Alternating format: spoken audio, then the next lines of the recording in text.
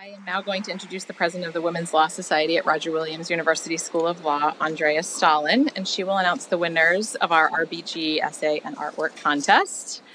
Andrea grew up in Boulder, Colorado, and graduated from the University of Colorado Boulder.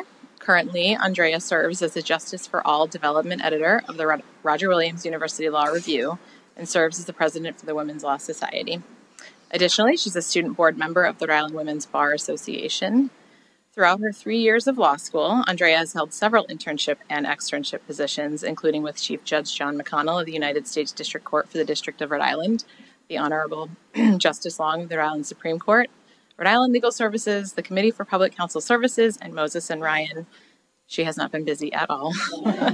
Andrea will graduate in May and has accepted a judicial clerkship with the trial court in Rhode Island. So, thanks, Andrea.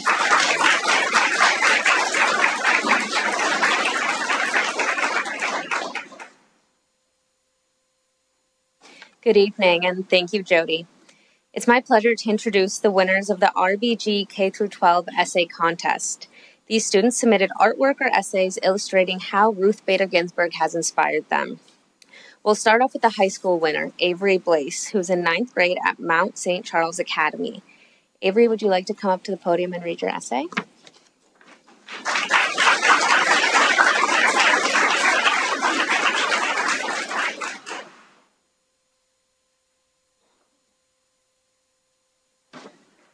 I stand on the starting line at the track at New Balance in Boston.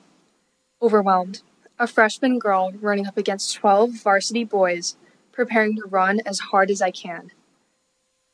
Ruth Bader Ginsburg, the notorious RBG, probably felt a similar feeling to the one that I feel in this moment. A young woman paired against those who are mentally my equals but physically superior.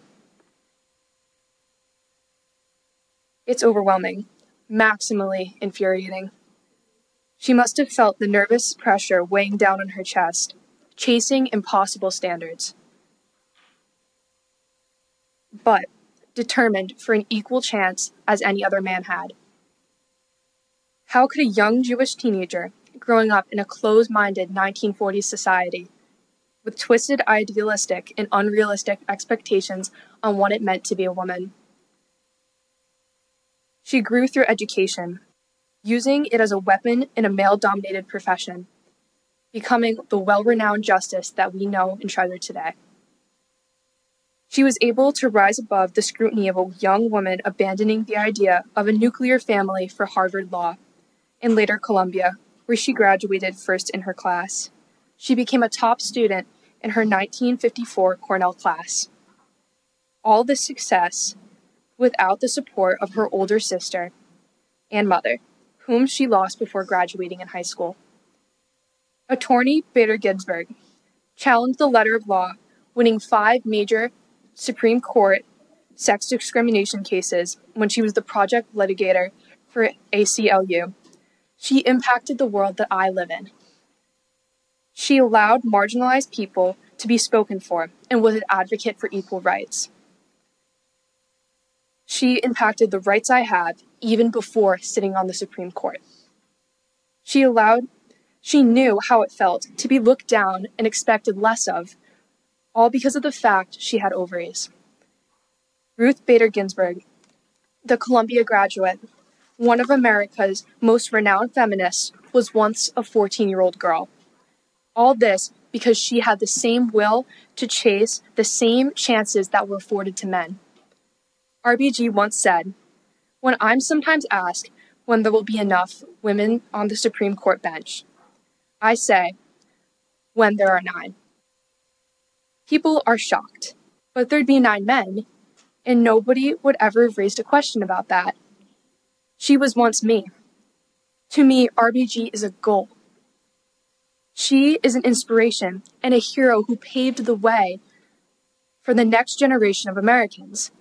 No matter the gender or race, everyone shares a responsibility to protect the Constitution and all of the rights reflected in it." My feet lift off the track, and I begin. Failure was not an option for her, so it will never be an option for me either. Thank you.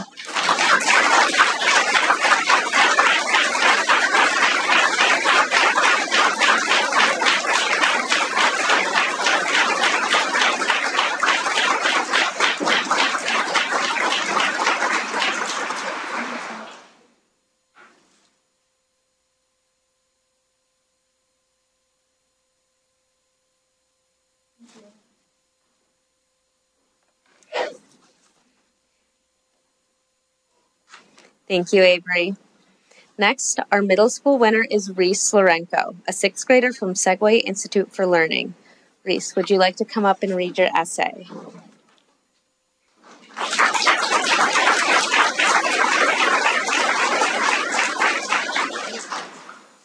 Why don't you stand right here?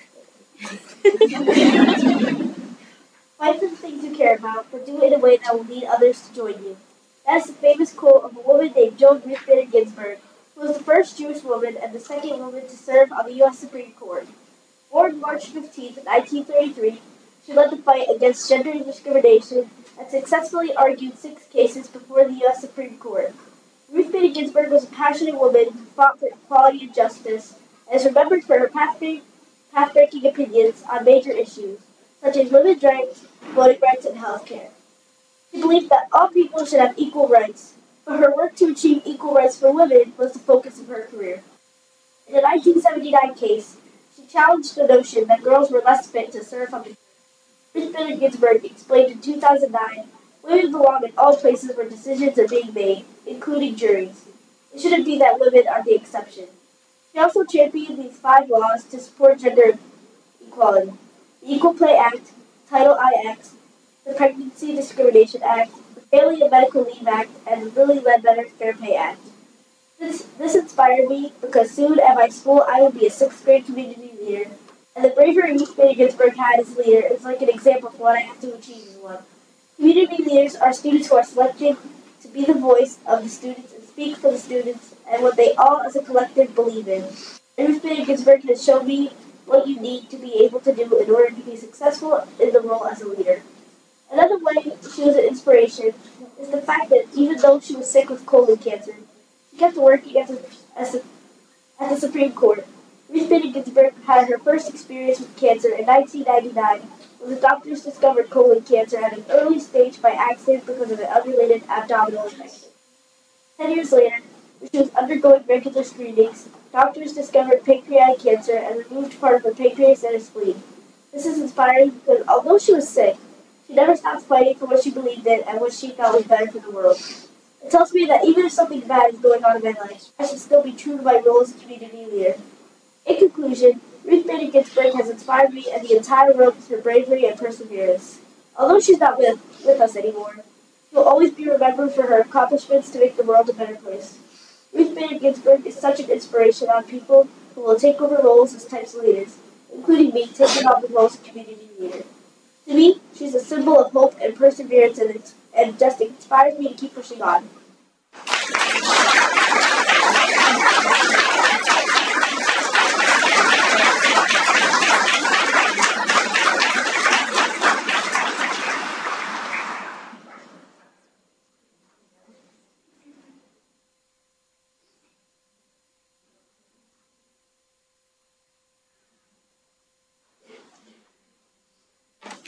Thank you, Reese.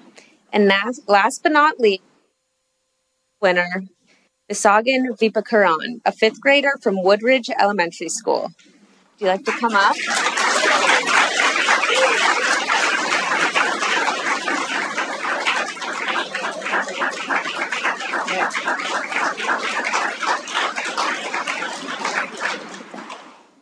Equality for all people. Ruth Bader Ginsburg inspired me because she fought to change old laws that treated men and women unfairly. Real change. Introducing change happens one step at a time. Women belong all places where decisions are being made. It shouldn't be that women are the expectation.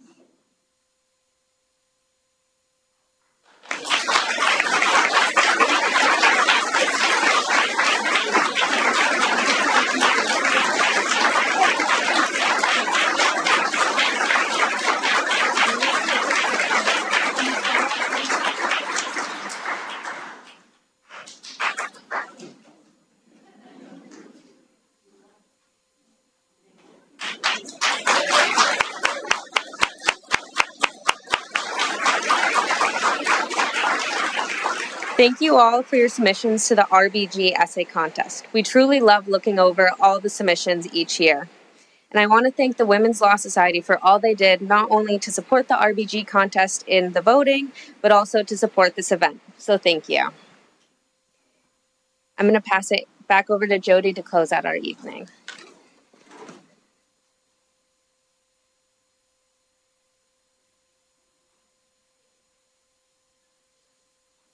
Congratulations to our winners.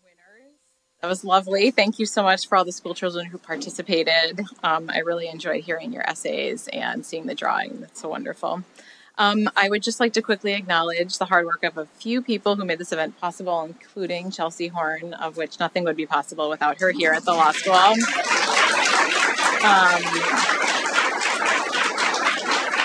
The members of our Will Steering Committee, and of course our generous sponsors, and of course Professor Sack and Director Hidalgo. Thank you so much for joining us tonight. This is wonderful.